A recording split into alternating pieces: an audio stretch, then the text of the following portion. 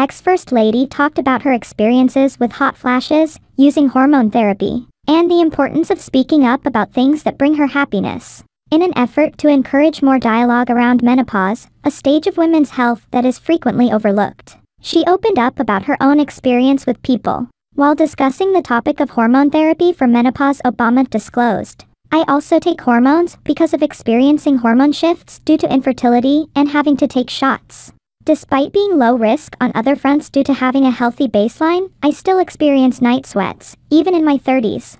And when you consider the other symptoms that come with menopause, such as hot flashes, it can be quite overwhelming. I recall having a hot flash on Marine 1. I was dressed up and needed to walk into an event, but suddenly it felt like someone had placed a furnace inside me and turned it up to the highest setting. Everything started melting, and I thought to myself, this is ridiculous, I can't go on like this." Obama hopes that by sharing her experience, more women will feel comfortable discussing menopause and related issues. Michelle shared that her husband Barack had a pragmatic approach when it came to dealing with menopause.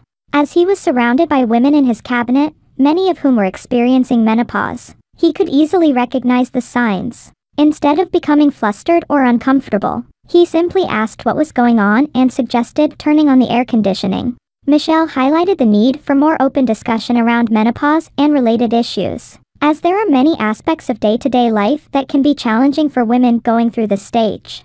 She pointed out that cultural norms need to evolve to better support women during menopause.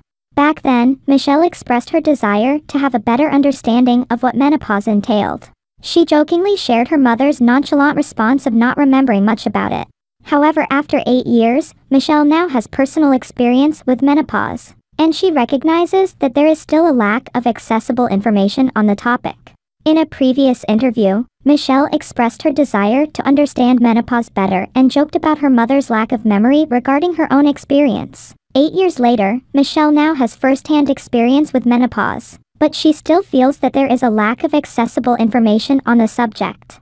In an interview previewing her upcoming book, The Light We Carry, which will be available on November 15th, Michelle acknowledges that there is not enough conversation about menopause and that the available information is limited. She notes that she and her friends are all going through it, and they are all struggling to find sufficient resources and support. During this time of physical change, Obama's girlfriends, whom she used to gather together for regular fitness boot camps when she was in the White House, have provided her with more than just moral support. They have also shared valuable information about menopause. Obama's workouts have changed. "Some of it is menopause, some of it is aging," she says. "I find that I cannot push myself as hard as I used to. That doesn't work out for me. That when I tear a muscle or pull something and then I am out, the recovery time is not the same." What are your thoughts? Like, share, and subscribe, and thanks for watching.